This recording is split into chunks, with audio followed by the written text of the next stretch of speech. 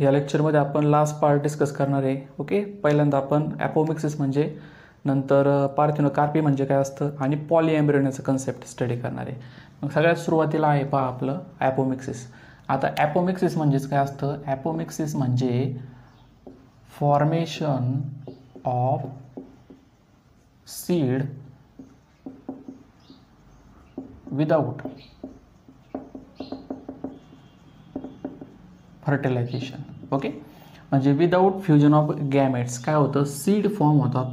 मग त्या प्रोसेसला आपण ॲपोमिक्सिस असं म्हणतो. ओके, आता ह्या ॲपोमिक्सिसचे मध्ये आपल्याला दोन मेन कन्सेप्ट पाहायला भेटतील. पहा, ॲपोमिक्सिसमध्ये दोन मेन कोणते कन्सेप्ट आहे? एक आहे ॲपोगॅमी, बरोबर, आणि दुसरं जे आपल्याला पाहायला भेटतं त्याला ॲपोस्पोरी असं आपण कन्सिडर करणार.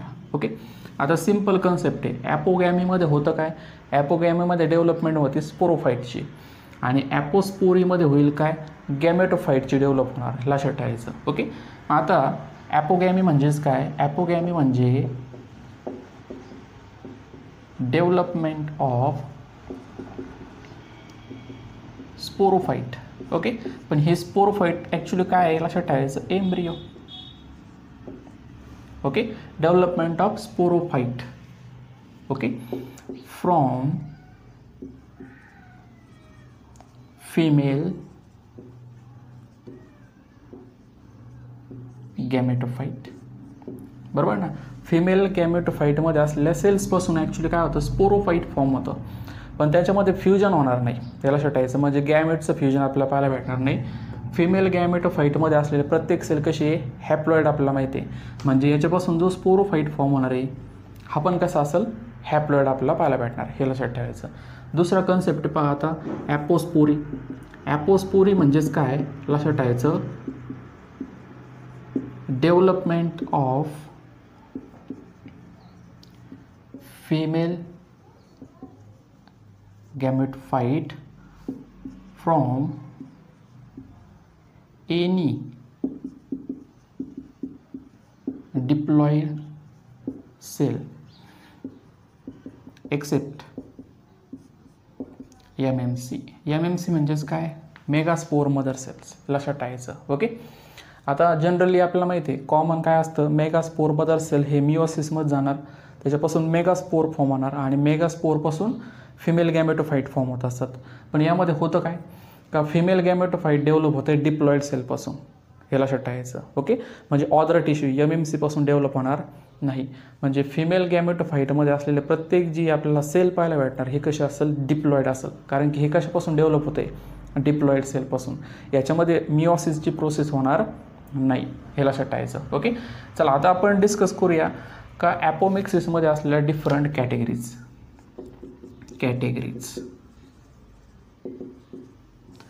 त्याच्यातली सगळ्यात सुरुवातीची जी आपल्याला कॅटेगरी पाहायला भेटते त्याला आपण कन्सिडर करतो non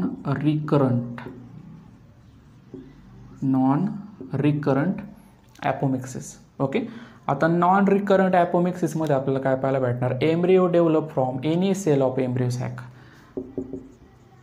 embryo develop from any cell of embryo sac. बरोबर, म्हणजे याच्यामध्ये जो एम्ब्रियो तयार होणार आहे हा ॲक्च्युली कसा असेल? हा हॅप्लॉइड असेल. कारण की एम्ब्रियो सॅकमध्ये असलेले प्रत्येक सेल कशी आहे? हे हॅप्लॉइड आहे आणि याच्यामध्ये गॅमेटचं फ्युजन होत नाही. हे लक्षात ठेवायचं. ओके, एम्ब्रियो सॅक म्हणजेच काय असतं? ॲक्च्युली फिमेल गॅमेटोफाईट आहे, आपल्याला माहिती आहे. ओके, हे लक्षात घ्या. चला आता याच्यामध्ये it is sub divided into 2 categories.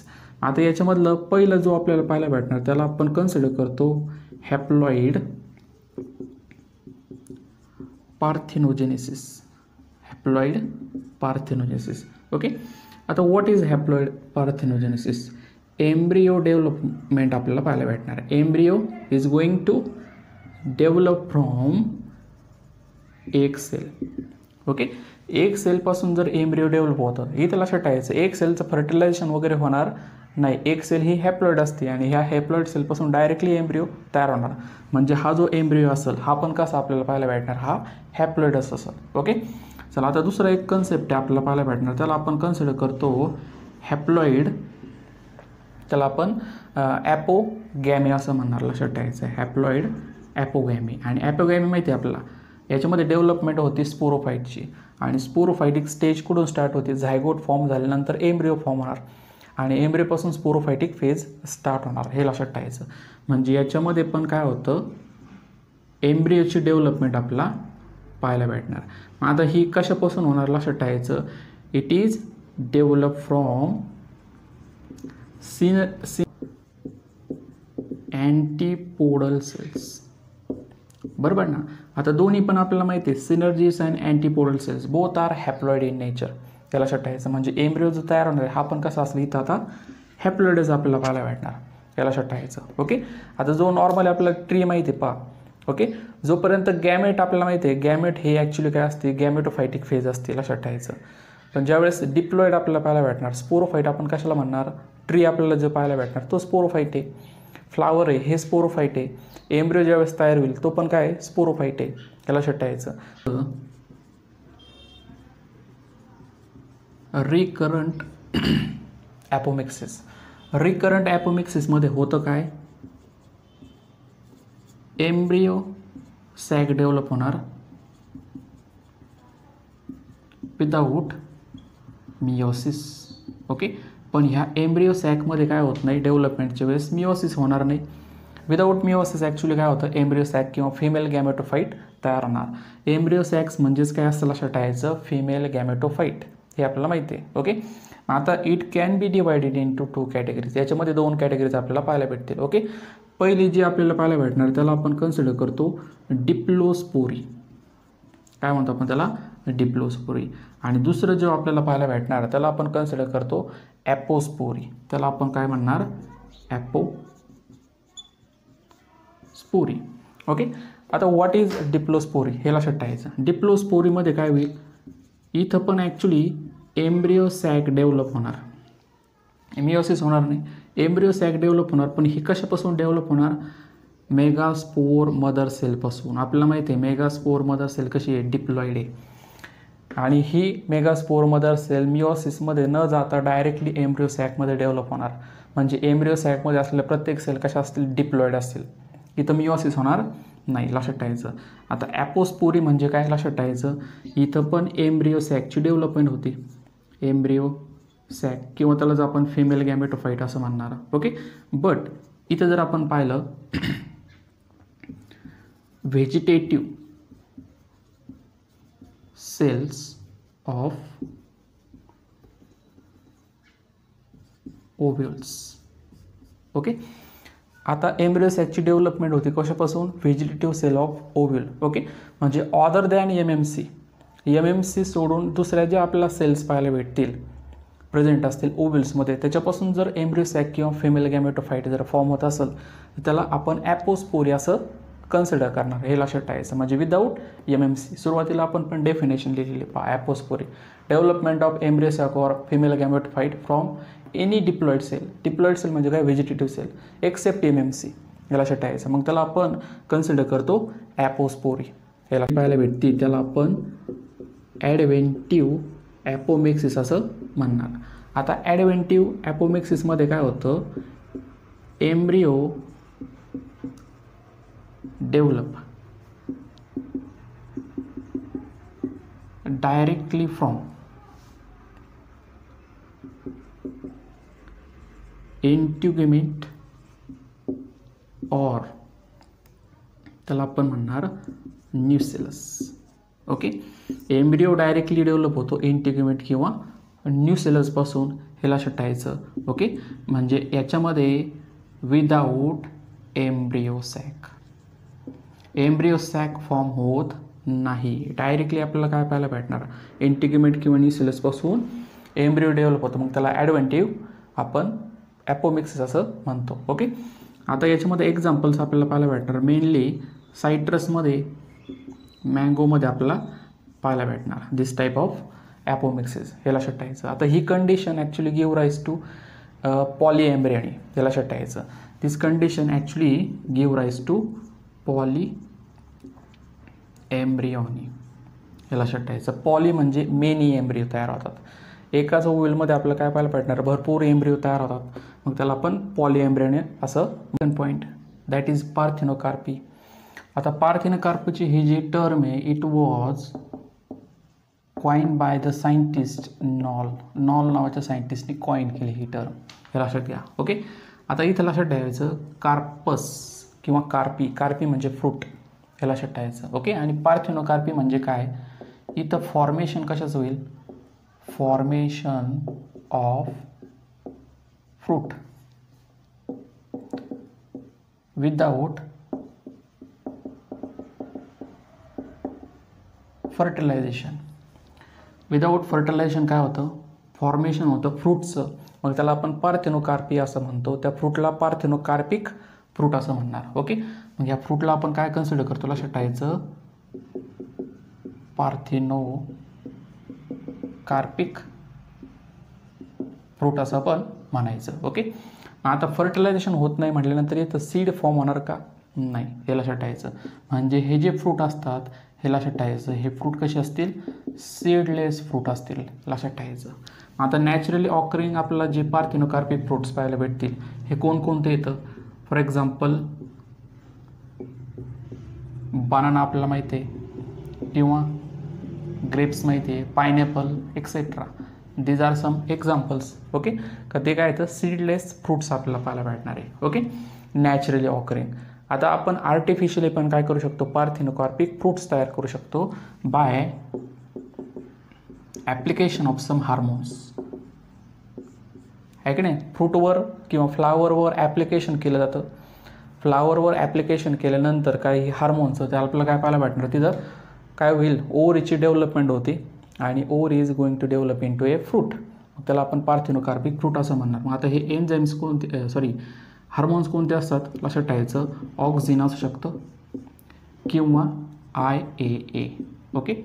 IAA म्हणजेच काय, इंडॉल 3 acetic acid. Okay. By using these hormones we can artificially form A parthenocarpic fruit. Last part पाहूया आपला, तो म्हणजे पॉलीएम्ब्रियनी. पॉलीएम्ब्रियनी म्हणजेच काय असतं, लक्षात घ्या, डेव्हलपमेंट ऑफ मेनी एम्ब्रियो, त्यालाच आपण पॉलीएम्ब्रियनी असं कन्सिडर करतो, किंवा मोर दॅन वन एम्ब्रियो त्याला आपण म्हणू. म्हणजे एकापेक्षा जास्त एम्ब्रियो ज्यावेळेस डेव्हलप होतात त्याला पॉलीएम्ब्रियनी असं म्हणणार. Okay. It was first observe by the scientist, त्याचं नाव आपल्याला पाहायला भेटणार लिवेनहॉक. लिवेनहॉक नावाच्या सायंटिस्टनी पहिल्यांदा ऑब्झर्वेशन केलं पॉलीएम्ब्रियनी इन सायट्रस प्लांट. कोणत्या प्लांट्समध्ये ऑब्झर्वेशन केलं, सायट्रस. आपण त्याला लिंबूवर्गीय प्लांट्स असं म्हणतो, हे लक्षात ठेवायचं. ओके. आता पॉलीएम्ब्रियनीमध्ये ॲक्च्युली 2 मेन कॅटेगरीज येतात, लक्षात ठेवायचं. एक जे आपल्याला पाहायला भेटणार त्याला आपण फॉल्स पॉलीएम्ब्रियनी असं म्हणतो, आणि दुसरं जे आपल्याला पाहायला भेटणार त्याला आपण ट्रू पॉलीएम्ब्रियनी असं म्हणणार. व्हॉट इज फॉल्स पॉलीएम्ब्रियनी, याच्यामध्ये पण मेनी एम्ब्रियो काय होतील, डेव्हलप होतील, but they develop from a different embryo sac in same ovule. म्हणजे एका ओव्हलमध्ये मेनी एम्ब्रियो सॅक्स डेव्हलप होतील आणि प्रत्येक एम्ब्रियो सॅकपासून एम्ब्रियो फॉर्म होणार, हे लक्षात ठेवायचं. मग त्याला फॉल्स पॉलीएम्ब्रियनी असं आपण म्हणतो. आता ट्रू पॉलीएम्ब्रियनी म्हणजे काय, याच्यामध्ये पण मेनी एम्ब्रियो डेव्हलप होतील, many embryo develop from same embryo sack. एकाच एम्ब्रियो सॅकमध्ये मेनी एम्ब्रियोज डेव्हलप होतील, मग त्याला ट्रू पॉलीएम्ब्रियनी असं पण म्हणतो. आता हे जे काही true पॉलीएम्ब्रियनी, it is going to sub divided into 2 categories. याच्यामध्ये 2 आपल्याला कॅटेगरीज पाहायला भेटतील. एक जे आपल्याला पाहायला भेटणार त्याला आपण ॲडव्हेंटिव्ह असं म्हणतो, बरोबर ना. आणि दुसरं जे आपल्याला पाहायला भेटणार त्याला आपण क्लिवेज असं म्हणणार. ओके. व्हॉट इज ॲडव्हेंटिव्ह ट्रू पॉलीएम्ब्रियनी, ॲडव्हेंटिव्हमध्ये होईल काय, ॲडव्हेंटिव्हमध्ये एम्ब्रिओ डेव्हलप होतील किंवा मेनी एम्ब्रिओ डेव्हलप होतील directly from diploid integument, or we can say that न्यूसिलस किंवा इंटिग्युमेंटपासून ज्यावेळेस एम्ब्रिओज डेव्हलप होतील त्याला मग म्हटलं जातं ॲडव्हेंटिव्ह ट्रू पॉली एम्ब्रियोनी असं आपण म्हणतो. ओके, आता क्लिवेज पॉली एम्ब्रियोनीमध्ये किंवा ट्रू पॉली एम्ब्रियोनीमध्ये आपल्याला काय पाहायला भेटतं, लक्षात ठेवायचं.